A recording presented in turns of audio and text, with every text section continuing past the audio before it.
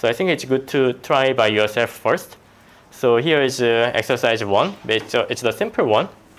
Basically, it's about a university offering the course. So the university has a large number of courses, and attributes of a course can be course number, course name, and the units. And each course may have one or more different courses as a prerequisite, or may have no prerequisite. So basically, it's about if you want to take this course, you have to take another course, something like that. So yeah, so basically, it's about representing the prerequisite information in the ER diagram. The first thing is this. So basically, here is the business event and the business rules. So everything is here. So you have to infer the entity first. So what can be the main entity which you want to store information? So as you see from this example, it's all about the course.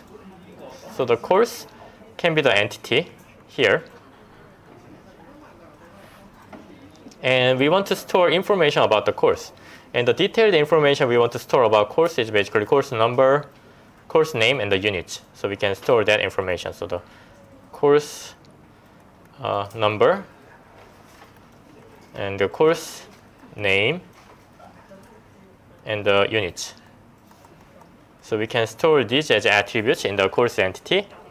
And then we have to think about what can be the primary key, so which is a course number. So we can put underline here to represent that this is a primary key. So course number is unique for every course. And then now we have to think about the relationship here. So each course may have one or more different courses as a prerequisite. So basically, it's that one course can be prerequisite of another course. So we can say that its course is a prerequisite of. So one course can be prerequisite of another course. So we can make this a unary relationship. And the last thing we can do here is the defining cardinality. So if you look at this rule here, basically it says that the business rule says that each course may have one or more different courses as a prerequisite. So you can think from the course's perspective and then prerequisite course's perspective, right? So one course, so let's see. So each course may have one or more different courses as a prerequisite.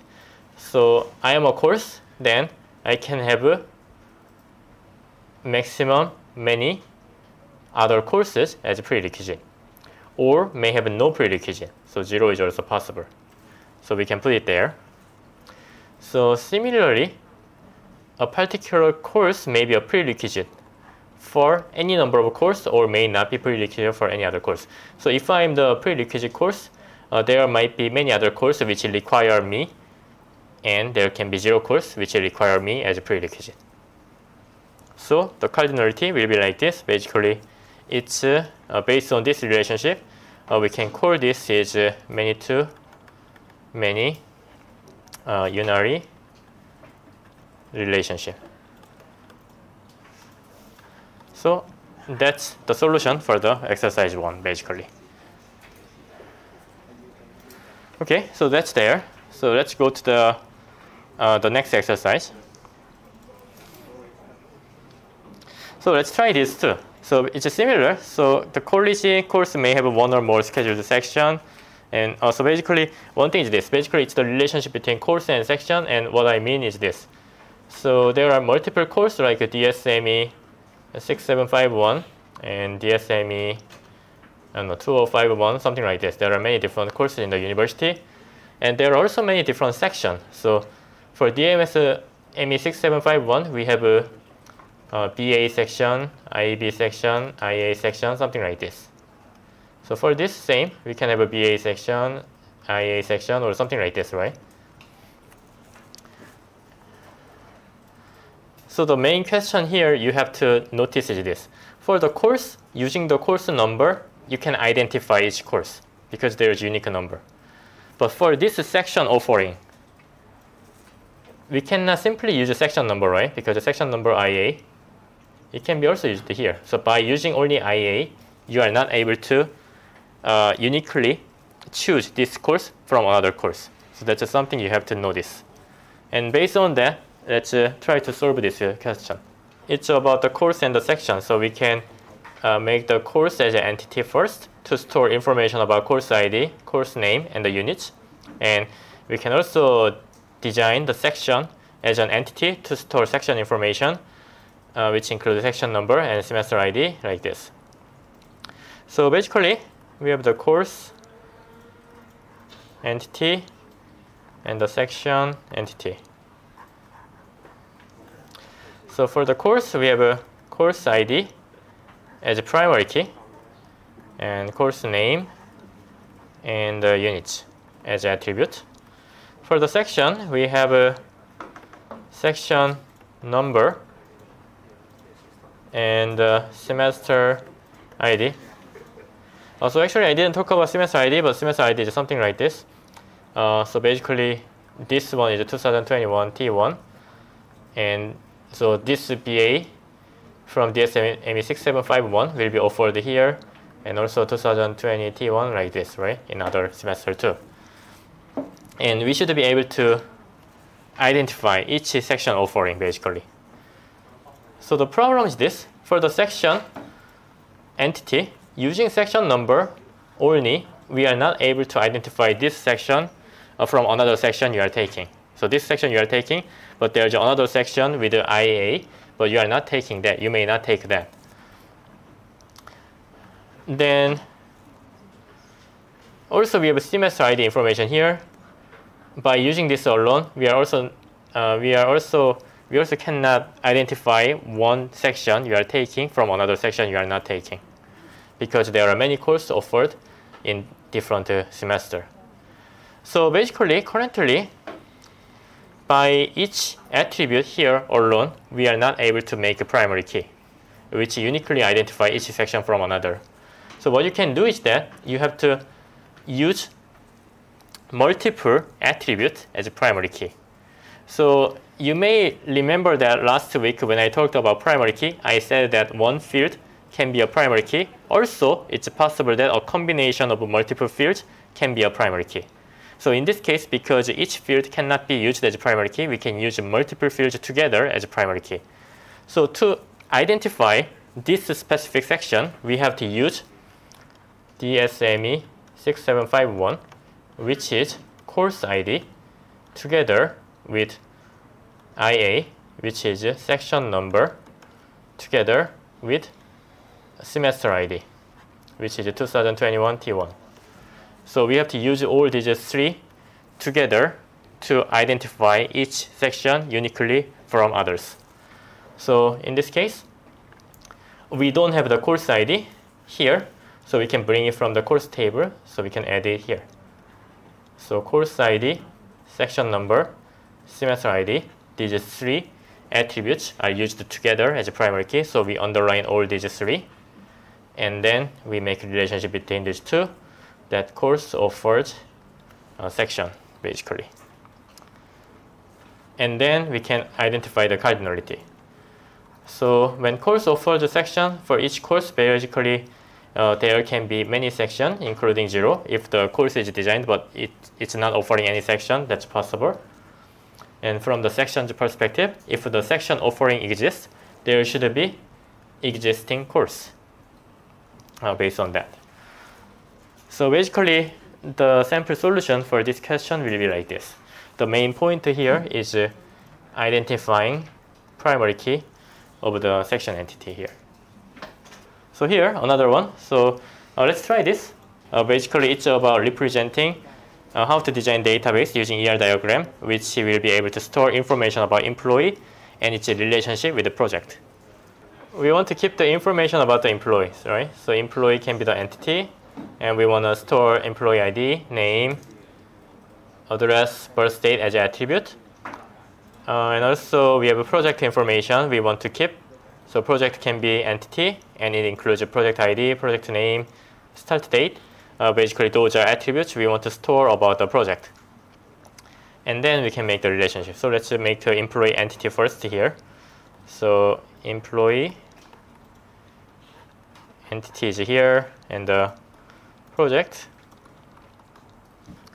entity is here. And then attributes of an employee is employee ID, name, address, and the date of birth. For project, we have a project ID, project name, and the start date, like this. So employee ID can be the primary key because it's the identifier, and project ID also can be the primary key for the project entity. And now it's about employee is assigned to project. So we can make the relationship which is assigned to relationship here. So employee is assigned to the project. Let's look at the business rule to determine the cardinality. So each employee may be assigned to any number of projects including to none. So from the employee's perspective, they may be assigned to any number of projects, many projects, including 0, minimum 0. And project must have at least one employee assigned. So from the project perspective, there should be at least one employee assigned and may have any number of employees assigned, which means many. So basically this is a binary many-to-many relationship. And the last sentence is this: an employee's billing rate may vary by project and the company wish to record the applicable billing rate, basically this, for each employee when assigned to a particular project. So billing rate is something like this. So let's say that we have an employee here and we have the project like this. So employee 1 is assigned to project 1. Then we want to assign the billing rate. Oops. So billing rate is like maybe he get 20% of a commission, something like that. Employee 1 is also assigned to project 2. He may get 30% commission from this project. And employee 2 is assigned to project 1. Then he can get like a 10% commission from this project, something like that. So we want to keep this billing rate information. So we have to think about where we can keep this billing rate information. So if we make a billing rate attribute here in the employee entity, it doesn't make sense, right? Because employee 1 may be assigned to many projects, and for each project he's assigned, the billing rate is not the same. But in the database system, each attribute for employee, so basically for each employee, the attribute can have only one data. So we cannot put it here. And how about project here? So for the same project, there might be multiple different employees, and their billing rate is also different. So we cannot save here too. So we cannot save here in the employee entity. We cannot save here in the project entity. So you have to think about the dependency. So where this billing rate information depends on. So it depends on employee and project. So given a certain employee assigned to a certain project, we have billing rate information. So that is basically this many-to-many relationship. So this many-to-many relationship keeps the information about employee assigned to a certain project. So we can keep the billing rate in this case here in this many-to-many relationship. So this is something important. So one thing you have to notice is this. So when you have a conceptual ER diagram like this, when you have a one-to-many or one-to-one relationship, it cannot have any attribute. So that's the usual rule. So usually relationship cannot have an attribute because it's a simply relationship. However, when you have a many-to-many relationship, it is okay to include attribute there, because which actually this we are going to talk in the next week next time when we talk about how to implement this into the relational model. But this many-to-many relationship should have this kind of assignment information. So this kind of assignment information should be kept somewhere because it's many-to-many. So that information will be stored in this many-to-many relationship, and when we implement the database, the many-to-many relationship will become a table. That means that it will have a space to store additional information. So that's why when you have many-to-many relationship in the ER diagram, you are able to add additional attribute like this. So in this case, the billing rate can be added into assigned relationship because it's a many-to-many relationship that has assignment information between these two entities. So that was the basically main point of this exercise 3. Okay, so let me go to the next one. So this is the last exercise. In exercise 4, basically what we have to do is this. So at the end of every semester, basically the university will make this kind of grade report for every student. Basically, it will include the student information, course information, and the grade information about that student. Basically, for those courses that student took during the semester. And the university wants to design the database to store the necessary information to make this kind of a grade report. So we have to think about what kind of information exists here first. First of all, let's just see this. And there are some business rules we have to be careful, like assume that each course is taught by only one instructor.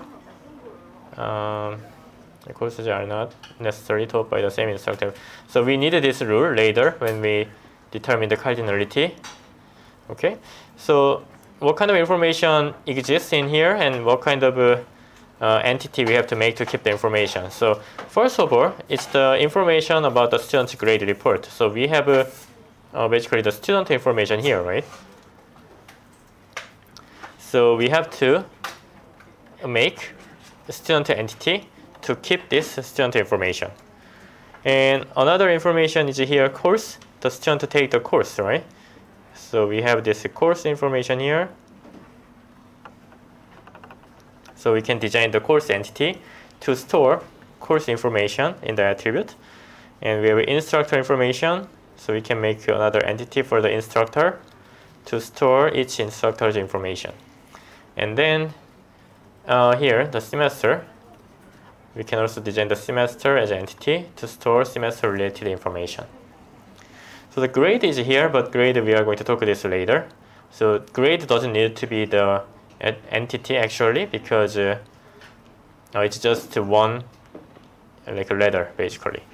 But let's talk more about that later. So let's first design a student entity, semester entity, instructor entity, and the course entity. So that can be done like this. So we can design student entity, and student entity will include student ID as a primary key, and also we have a name, address, major for the student. So the student name and student major and address like this. So we can keep that as an attribute, and there will be a course. So for the course, we have a course ID as a primary key, and earlier we had a course title. And there was a semester. So for the semester, we can simply make a semester ID and use that as a primary key. There could be other attributes, but in the grade report there is nothing, so we'll keep it as it is. And also we can have a instructor entity here. So we can make a staff ID, which is not shown in the grade report, but we can make it and use it as a primary key. And we can have an instructor name as an attribute, like this. Okay, so now it's the grade report. So we have to think about how student will get grade. So basically, student will get a grade after taking the course. So we can make the take relationship here. So student enrolled in a certain semester will take a course in that semester. So we can make the ternary relationship here. So, and then let's determine the cardinality here. So first of all here, we have to think from the student, a student in a semester. So a student in a certain semester how many courses he can take. So maximum he can take many classes, right? And minimum, if he's not enrolled in a semester but he's doing something else, then maybe he may not take any course. But this one is actually based on the business rule. It can be this, or it can be many and at least one. So it's based on the university rule, but it's not specified in the exercise, so either is fine. And let's think about here. So a student taking a course. So how many times he can take that course? So a student taking a specific course, how many semesters he can do that? It's also based depending on the university rule. So if a university doesn't allow taking the same course again in the future, it will be only 1 and 1, right? A student taking a certain course, he can take it only 1 and 1 semester. If the university allows taking the course again, if he got really bad grade and he wants to change it, then he can take it again. If the university allows that, it can be 1 to many. So either is okay. And here it's a perspective of a course offered in a certain semester. So a certain course in a certain semester, how many students can take it? So many students can take it, and we can say that there should be at least one student who take it so that the course can be offered. So also it's based on the university rule, but I'll just keep it this. So basically, this take relationship is a ternary relationship, and as you see here, maximum is many, here maximum cardinality is many, and here it can be 1 and many, right? So when ternary relationship has more than 1 maximum many cardinality, we call this as a many-to-many ternary relationship. So it has a many here and many here, so we can call this as many-to-many, even though here is 1. Okay, so that's one thing. And also, course is taught by the instructor. So we had that business rule earlier in the exercise here. So it says each course is taught by one instructor, like this. And so basically, course is taught by instructor in a certain semester. So it's again ternary relationship. So we have to think about the cardinality here. So here it's from the perspective of the course in a certain semester. So course offered in a certain semester, how many instructors can teach it? And earlier in the business rule, it can taught by one instructor. So 1 and only 1. And here, from the perspective of an instructor in a certain semester, how many courses he can teach? He may not teach anything if it's not his teaching semester, and he can teach many courses. That's also possible. And here, now perspective from the instructor teaching a certain course. So there is an instructor teaching a certain course. How many semesters he can teach? He can teach across many semesters, and it can be, and if he teaches a course, it can be 1 or 0, and it doesn't matter. So this can be this or this. Okay. So that will be all the cardinality. So we represented everything. We represented the entity, relationship, and the cardinality. There is one thing missing right now, which is basically the grade information. So we have to think about the dependency of this grade information. How grade is determined? So grade is given based on a certain student taking a certain course in a certain semester. It doesn't matter which instructor, right? It doesn't matter. It's about course, semester, and student. So basically, that information is kept here. That assignment information is kept in this many-to-many ternary relationship. Student taking a certain course in a certain semester, and it's a many-to-many relationship. So we are able to add attribute here. So we are going to put grade attribute into this ternary many-to-many relationship. So that's it. So that's the final ER diagram to keep all the information from the exercise 4 basically. So I prepared one more exercise, so this will be last exercise in this class. But here is exercise 5. So let's do this. So basically, it's about where to store this information. So it's about, so basically we want to record the teaching score information. Specifically, we want to record the score of each course taught by each professor in a given semester. So every semester there are multiple courses, and those courses are taught by the professor. And after teaching a course, in the end of the semester, the professor will also get the teaching score from students, basically. So we want to know where to store this score information in this ER diagram. And basically this ER diagram is about professor teach a course in a semester. And the second information we want to store is average score. So we also calculate average score of each professor in a given semester to let them know how good they did and how okay they did. And also average score by each professor. So across the semester, professor teaches many courses. So what is the average of all the courses you have taught so far for each professor? And the number 4 is the average score across all the courses taught by all the professors in a given semester. So every semester there are multiple courses offered by multiple professors, and when we average all, what is the average in that semester? And number 5 is the average score of each professor in a given year. So there are 5 aggregated fields we want to add it into this ER diagram. So the most important thing here is this. Again, when you store aggregated field or any field into the ER diagram, you have to think about the dependency. So where this information depends on. The first one is score. So teaching score will be given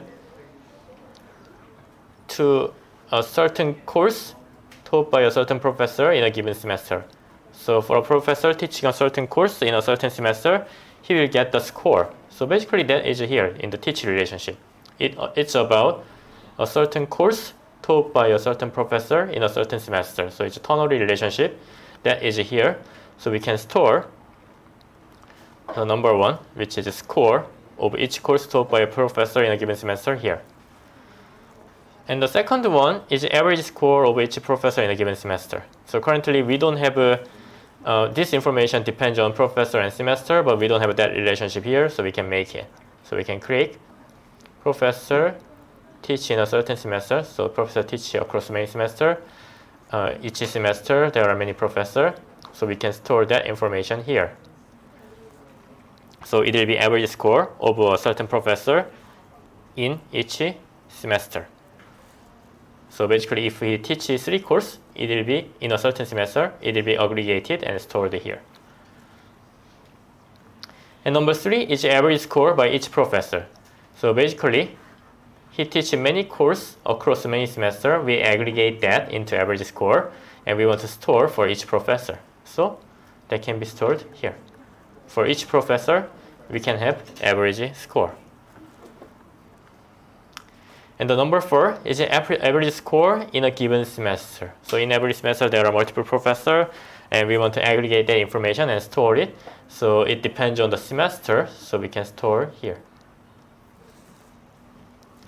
And the last one is the average score of each professor in a given year. So it needs time entity because it depends on year and professor, and we don't have a year here. So we can create year time entity with a year as a primary key, and we can create the relationship. So there are many year and there are many professor, and we can store that information here. Average score of each professor in a given year, like this. So basically that's the final solution for the exercise 5. So this exercise is designed to understand basically how attribute can be stored in different places.